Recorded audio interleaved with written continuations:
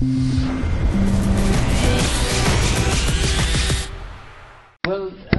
again, Mr. Nanzani would have been involved in those discussions, so I'm relaying you what I understood. At the time of some of the discussions that was being held over the ICC revamp proposals, we made it very clear that there were no deals that we were willing to enter into. And I know that there were suggestions, and it's linked to the earlier statement I made where the BCCI and many others had already moved on from this before the report became available. And in those discussions, because they knew what the outcome would be, there were suggestions of let's forget the investigation, close it off, no need to proceed, no need to conclude it. And that's what I understand was being suggested to Mr. Nanzani. And thankfully him, and certainly me, we were not willing to drop anything. I don't believe it's affected South Africa to a great extent. I was involved in many of the discussions on the sidelines.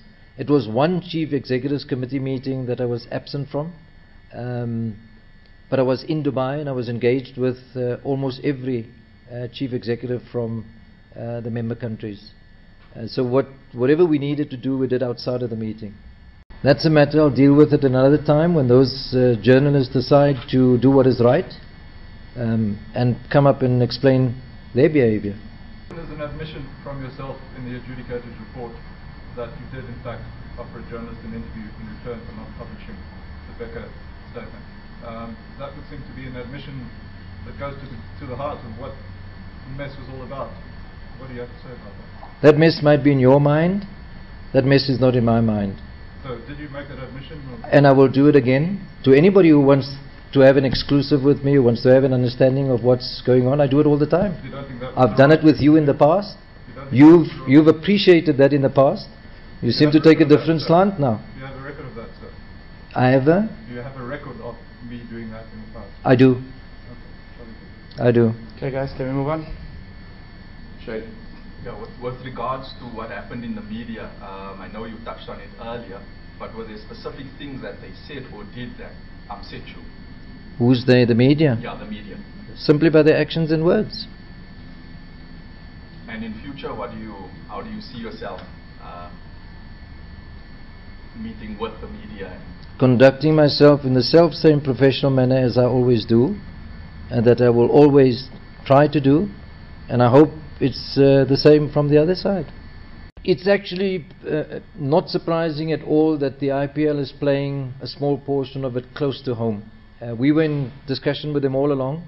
They informed us before they went public, and simply because they had got permission from their home ministry to begin or resuming IPL from about the 1st of May in India, and it made sense for, I think it's 16 matches to be played just across the water in the UAE.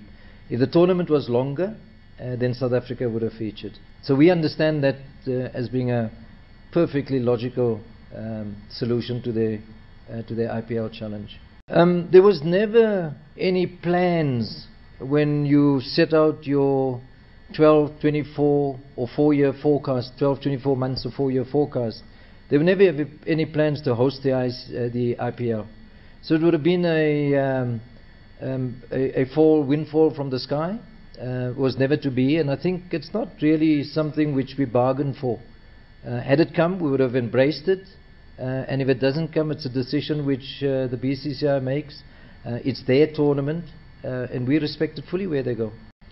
It's very much what you say. We're very keen to play 4 test match series with Australia.